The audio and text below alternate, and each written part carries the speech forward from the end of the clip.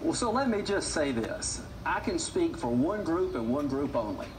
I don't poll when I decide what to do about Afghanistan or Iraq.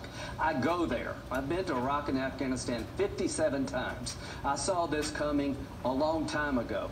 Thank God President Trump had a conditions-based withdrawal. I miss him tonight.